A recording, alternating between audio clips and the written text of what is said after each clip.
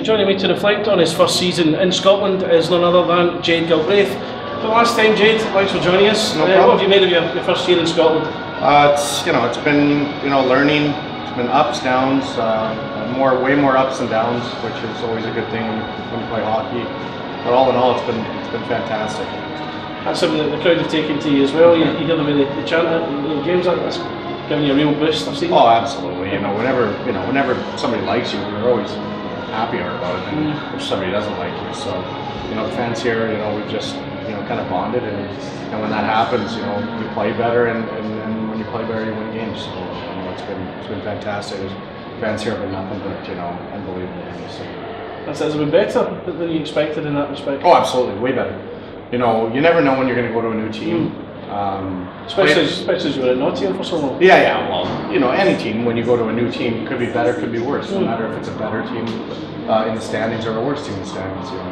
But coming here, I didn't know what to expect. I knew a couple of the guys, Jordan and Ryan too, Campbell, and a couple other guys that I played against in my career. But you never know until you play with them and you meet them, and especially the coach Drew.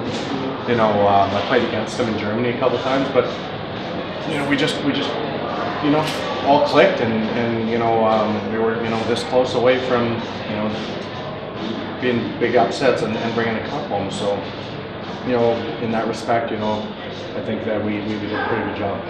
Now, for you, it was a big difference as well. You were at Nottingham for 3 years, where you won the Challenge Cup, you were winning trophies. You come to a team like Braehead, a mid-table kind of team that are pushing to try and get to that kind of level. Did you find that much of a difference? Oh, definitely.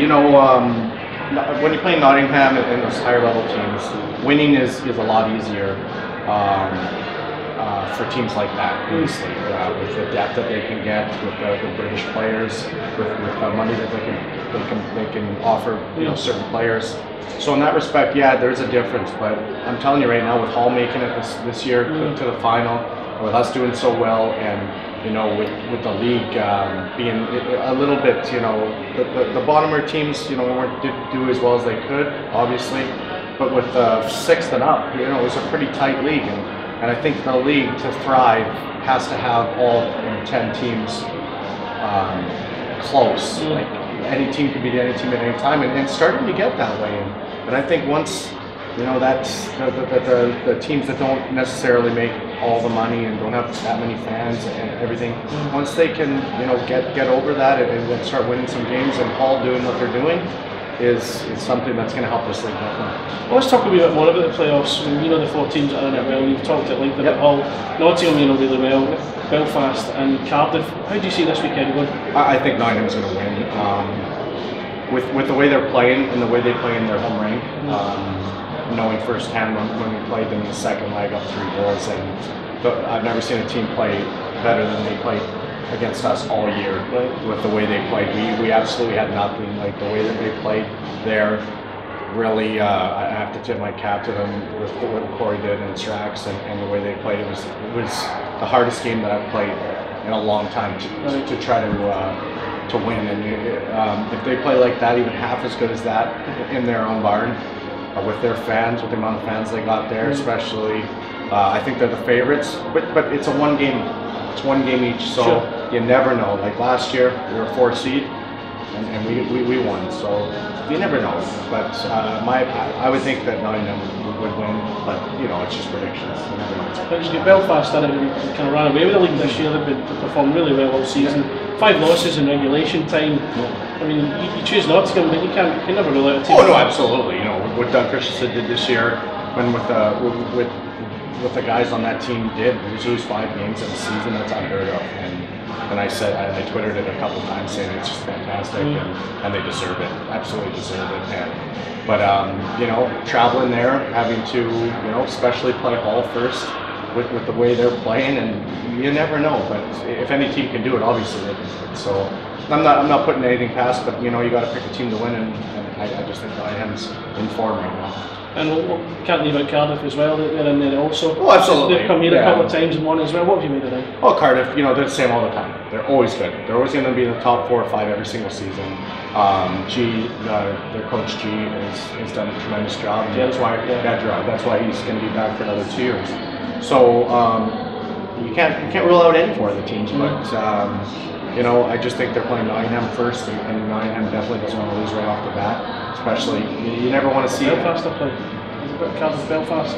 No, it's Cardiff Hull or Hull and Belfast. Right. One in the last, and then should have read that down. Anyway, yeah. I digress. But anyway, yeah. But Cardiff could do it too. But in my respect, you know, Nottingham playing in their rank with the way they're playing right now, I just, you know, I'd be hard pressed to them. I think. But, you know, I'm not an expert. I just play the games. Sure. Well, two more questions to go. One of them, what's been the highlight of your season here at Braehead? Highlight of the season, probably the game against Nottingham Tuesday. Like I've never been more proud of the team. I've never been more proud of the city for how well they supported us on a Tuesday night. You know, it wasn't the best draw for us to have a game on Tuesday night, but it was unbelievable to leave the rink that night. You know, I've been happier all year, so I think that was probably. Did you get an award that night as well? Well, besides that, obviously you love your awards and everything like that, but man, I was really happy. Good stuff. And the last one, the fans are going to want me to ask you, what's the likelihood of you staying next year? Any thoughts on that? Yeah, definitely. You know, I love it here. Like I told everybody, I told Neil, the owner, told Drew. I'm not making a decision for a couple of weeks, and I won't make a decision until they have a coach. And Drew doesn't know what he's doing yet. They just don't know. So as of right now, I don't know. But you know, there's very likelihood that I will come back because I did enjoy it so much. But with that being said, I'm still going to wait longer the rest of it. But other than that, you know, I love it here and could be better. Well, for the last time, thank you for joining us, Jane. No problem. Thank you very much.